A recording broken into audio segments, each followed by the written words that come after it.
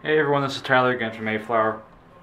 Pretty excited, releasing a new-ish product today.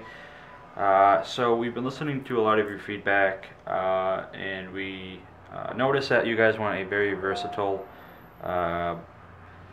combination desktop benchmark device. One thing you can plug everything into and not worry about it. So one of the problems is that some people would like to use the ODAC or the amp with another device, and it's perfectly fine, obviously. So we needed some way to output the ODAC in a more meaningful way.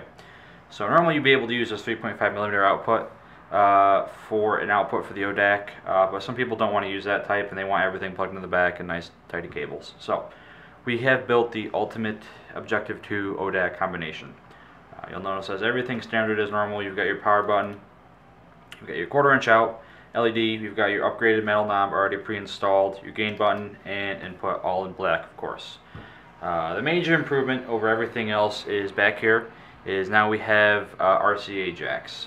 What's cool about these is that we don't have to have two RCA jacks to get what we want. So these allow you to both use analog as an input. So if you have another DAC you'd like to use, go ahead and plug them in, and the amp will accept the signal.